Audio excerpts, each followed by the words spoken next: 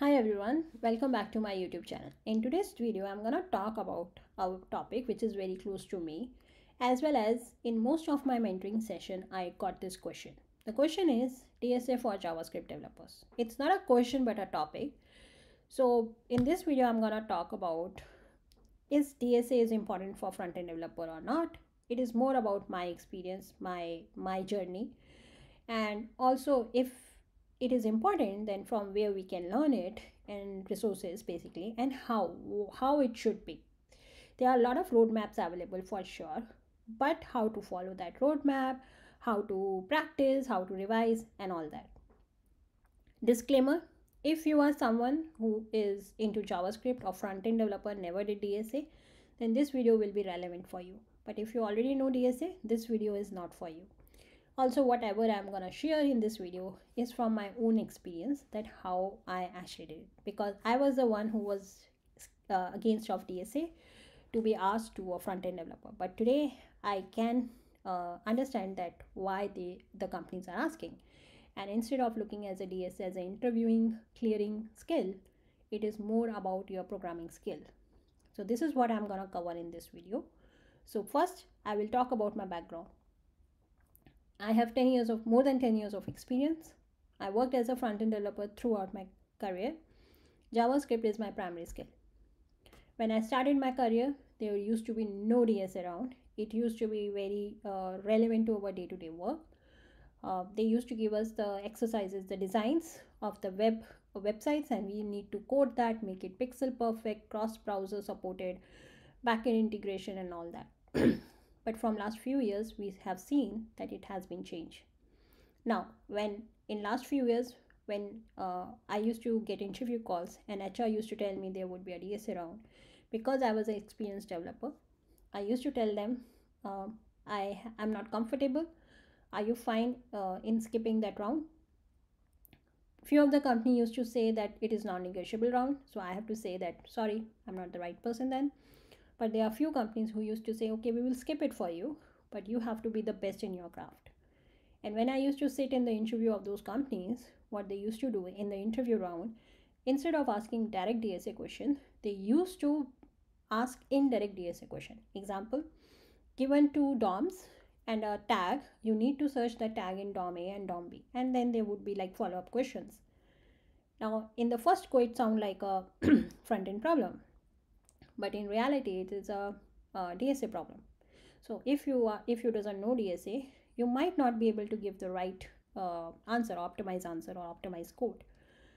So after a few such incidents, I decided to go ahead and start picking DSA. Why? Because I was losing good opportunities, and I can see I was able to see that as we will move ahead with the time, DSA round will become one of the non-negotiable and the most important round, and that we can see right now. Most of the company ask you DSA for sure. So DSA system design round is always there. So then what I did is I searched for the resources DSA for JavaScript developers. There were not much resources at that time. Most of the resources were with Java, Python, C, C++. There was a time when I started learning DSA with Python, but then I realized I have to learn Python also, and I was not ready for that.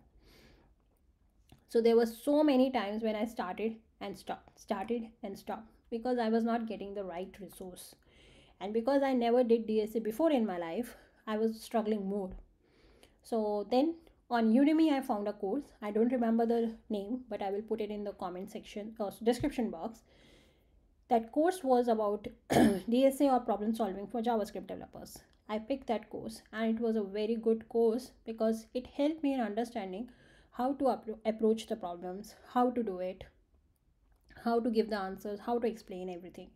And that course became my Kickstarter course. When I started that course, at that time, every problem in that course used to be like a big, hard problem to me. But now it's very easy for me. So you can see the progress. I myself can able to see that progress, that when I first time touched that course and their problems and versus right now, I'm very comfortable. But after doing that course, again, I wanted to get more into the DSA. Again, it's the same problem, no resources. So what I did, when I started doing my masters, they actually assigned a book to us, which I think most of the developers now know, which is, I will just type here, Introduction to Algorithms. This particular book is very famous, and this is a book which actually changed everything for me. So what I did is I started reading this book. Now the thing is, uh, reading this book was not easy. It's a very heavy book I have right now with me. It's a very big book, very thick, and if you are someone who haven't touched the book for many years, it would be very hard. First day, I still remember when first day I opened this book, I was not able to read more than 10-15 minutes. But what I did is I keep pushing myself that I have to read, I have to read, I have to read. Now the first thing I understood about myself is I cannot directly jump into the problem solving. I need to understand the theory part. So now I will explain you how my process was. The first thing is theory was very important.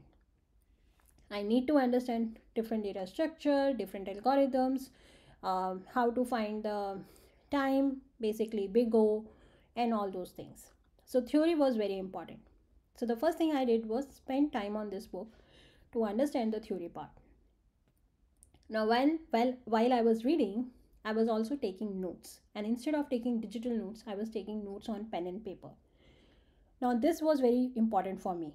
I'm that kind of a person, you can say old school, but I love taking notes by my hand on paper because I remember I remember them better as compared to typing on the computer.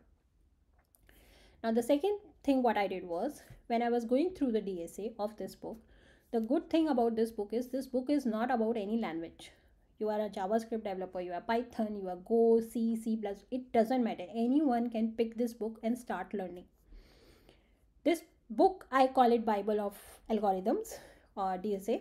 Now in this book, the good thing was pseudocode.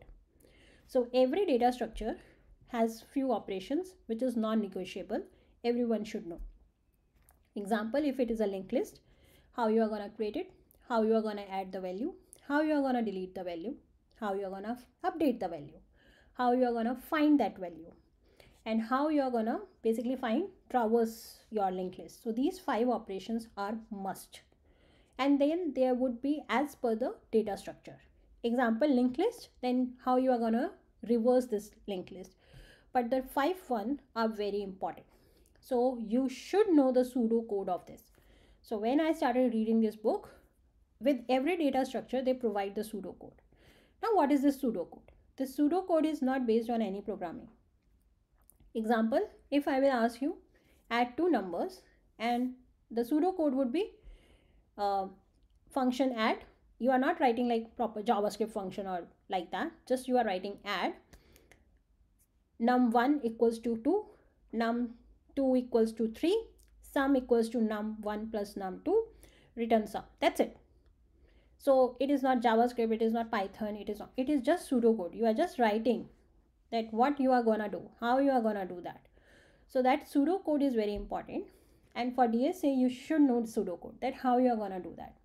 Many companies in interview ask only pseudocode. In fact, when you are working in your day-to-day life, no one is gonna ask you to write the whole code in one meeting.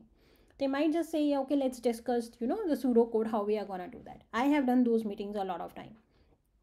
So pseudocode, this book actually helped me to understand writing that pseudocode and getting the confidence. And as you can relate, as I told you, I have done such meetings where in technical meetings we are discussing the pseudocode also. So it's a good skill. And again, want to highlight that it is helping to improve my day-to-day programming skills, and which is very essential for my day-to-day job. So once I'm done with the pseudocode on pen and on paper, I used to convert that pseudocode to code on paper only. Why on paper? Now, when you are going for the interview of DSA, in the top companies, Google, Facebook, Amazon, they don't give you the code editor like VS Code, where the code highlighting, code hinting is enabled. They will give you a Word doc kind of editor where you have to write everything. So you need to be very good in your craft. It's not like that they are challenging you. They are the top companies who are building the great products, and they are looking for the sharpest mind. So you need to be very good in your craft. So that's why they are giving you an editor where you don't have any hinting or any highlighting. Now, how you can get confident in that? You can start by writing on the paper the code. So I used to convert the pseudocode into the code of JavaScript through on paper only. Now, because I have already written the pseudocode, converting that to JavaScript would be very easy. Example, let's go back to the same one, adding two numbers. If I have given you this num equals to 1, num2 equals to 5, sum equals to num1 plus num2, you can easily convert into the JavaScript or C++ or Java or Python. It doesn't matter because now you have the blueprint of your logic. You can easily convert that to your code. So that's why pseudocode is very important. So I used to convert pseudocode to my JavaScript on paper. I used to take the test data and run that test data on the program I have wrote to see that if the execution is flowing as expected or not. I will find some gaps, I will fix it, and once I am happy, then I will type it on my code editor to run and see if I was right or not. Obviously, in first go, everything will not go perfect and with time. And I'm not worrying about the time, and you should not also. The reason is this is your first time. First, you need to solve the problems, get confident with the process, and then start thinking about optimizing the time. So what I did is when I first time started doing this, on the first day I just took the time, and after 2 to 3 months I compare my time. There was a huge difference. So when you are learning something, don't bother about the time. So pseudocode, convert to the JavaScript code, and then go to the editor and type the whole program. This is how you will be able to get more and more confident in your problem solving and programming skills. Now after few months or weeks, what happened is when I used to write the code on the paper, I can very easily highlight the problems. I used to look at the code and I can highlight where the problems are happening, where are the gaps and all that. So this actually helped me a lot. And I have seen in few of my interviews also at that time which I was giving, I was getting more and more comfortable with machine coding because I was very habitual of writing the code on the paper by my pencil or pen. So that also helped my brain to be very comfortable with writing the code anywhere. Now, how much time it all took? It took not like a month because I have a full-time job and I'm not a very super intelligent person. I believe I'm a average and a slow learner. It took me months and I was having a full-time job. So what I used to do is I used to every morning for an hour, I used to sit and devote time for this. I used to tweet about this. If you are on Twitter following me, you must have seen. I used to take the picture of how I am learning, what I have learned and everything. So this is how I used to do it. Now once I am done with this, I like not everything, like I'm done with linked list. Now how I used to practice. For practice, I didn't bought lead code. I already spent a lot of money on paid resources. Unfortunately, I was not able to follow them and it used to be very overwhelming for me. So what I used to do is I used to go on the Google, search for like 10 linked list medium problem. And I used to just pick 10 or 20 and start solving that. And you can see if I got stuck somewhere, the good thing is these websites also provide you solution. If I'm not able to understand by reading, then I used to search on YouTube. And now we have ChatGPT also. So I used to take help of, now I take help of that. There are a lot of communities, there are a lot of groups, there are a lot of mentors who are ready to help you out. I joined few, but for me again it was like I was not able to devote much time there. It was overwhelming and I wanted to learn it on my own pace. So I actually stopped being part of that. But if you are someone who needs like a group study kind of environment, then trust me, there are a lot of good communities out there who will support you. So I will summarize what I did. I started with this. I spent good amount of time to understand the pseudocode. I used to go with every data structure. I started writing the pseudocode of the 5 top operation of every data structure. Then used to convert that into JavaScript code and then used to go and type on my editor. Same I used to do once I'm done with the pseudo code of these operations. I used to search for the problems and used to do the same process. Pseudo code, program on my paper, JavaScript, take the test data, execute, everything is fine, I'm happy, then go on code editor, type it to just to get it is working or not working. And what I used to started doing is I started also talking to the other people that how they are doing. So one of the course I got like from a lot of people, it was I think this one. This is the one of the reference I got. Yeah. This website I got from different resources. This is DSA in JavaScript, and a lot of people told me that this is pretty good. So if you are someone who wants to go ahead with video course or something, please go ahead. This is also very good. But at the end, I want to say you have to give yourself and this learning process time. Again, I'm not challenging anyone. Might be you will be able to do it in 1 month if you will sit for 8 to 10 hours. But even if you are someone like me who has a full-time job, who is starting it for first time and a slow learner and want to learn everything in own pace, then please give yourself at least 3 or 6 months, I would say. It's an ongoing process. I'm still learning it. Please give yourself some time. And now after learning all this, today I'm very confident about my problem solving, about my programming skills. I feel I'm more comfortable in writing the code, doing machine learning codes. So please give it a try. I'm still learning it. I hope it will help you in some way. Again, going back to this book, I actually went ahead with this book. The reason is because my university actually assigned to me. But now I see the value of it. This is pretty expensive. If you are not into the physical book, you can have the PDF books also. A lot of free PDFs are also available, so you can go ahead and read it. One trick I want to share with you, that I didn't started with chapter 1 because I got assigned this book through my university.